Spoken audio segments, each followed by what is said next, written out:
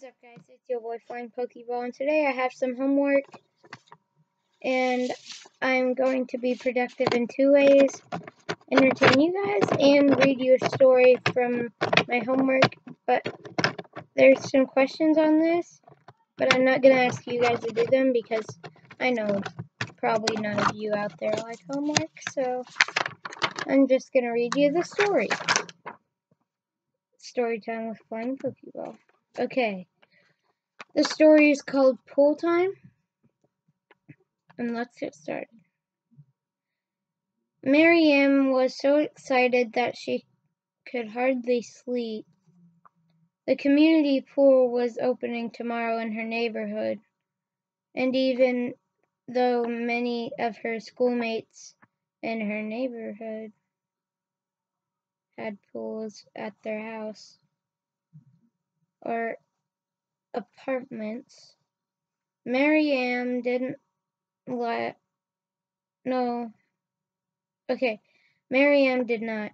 So now that the pool was opening, she couldn't wait at her expense.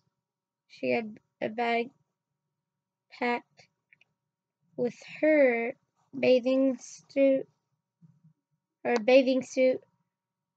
sunscreen, and a beach towel. All she needed was a friend to go with her.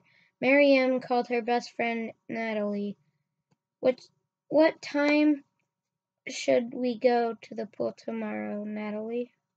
She asked. Knowing that Natalie loved the pool and expecting her to say sometime soon, the better. I'm actually busy, Natalie said hesitantly. I have to work on an important project. I'm really sorry, Miriam, but we can go soon. Miriam was disappointed because she couldn't think of anything more important than going to the pool. School was out for the summer, so Natalie couldn't have any homework. The next day, Miriam went to the pool alone. She spread out her towel, applied her sunscreen, and swam. But it just wasn't any fun without Natalie. That night, Miriam called Natalie again. Do you want to go to the pool with me tomorrow, Natalie?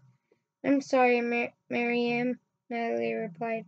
I'm still working on my project, but I'll be done soon, I promise. For a whole week, Miriam went to the pool alone because Natalie was working on her mysterious project. Maybe there isn't any important project, thought Miriam. Maybe she just doesn't want to be friends with me anymore. Just then, the phone rang. Hi, Miriam, said Natalie. I've finally finished my project. Would you like to go to the pool tomorrow? Of course, said Miriam, relieved. I'm bringing a surprise, too, said Natalie. Miriam tossed and turned all night, wondering what the surprise could be, and hoping it wasn't that Natalie had a new best friend, of course. We're almost done with the story. The next day at the pool, Miriam waited anxiously for Natalie to arrive. Outside the pool, Miriam was checking her watch for the 10th time. When she finally saw Natalie walking up the sidewalk,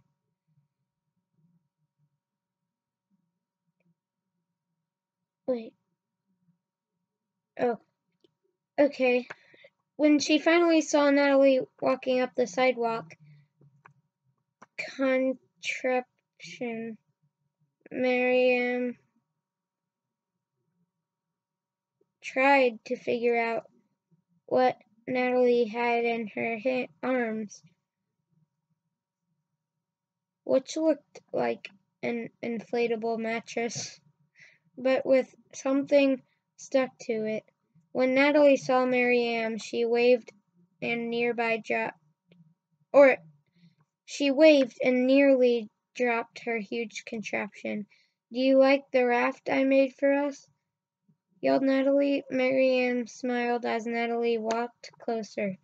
She saw that the homemade pool raft was made of 2 smaller rafts attached to another, and it had 2 seats.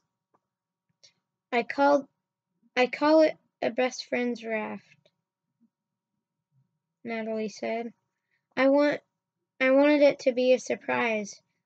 "Let's go test it out," Miriam beamed, knowing at last that she and her best friend would have a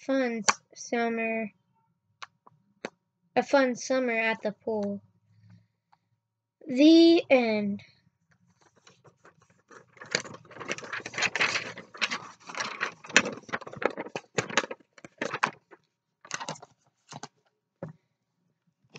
Okay, guys.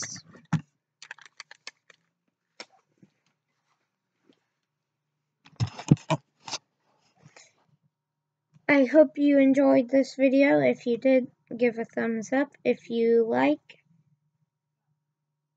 maybe subscribe, comment if you want,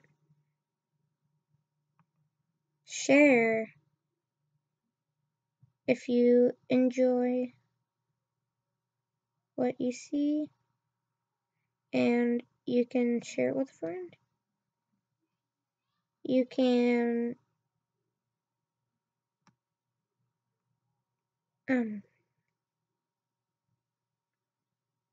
oh yeah, like, which I said before, these and whatever. I hope you all enjoyed.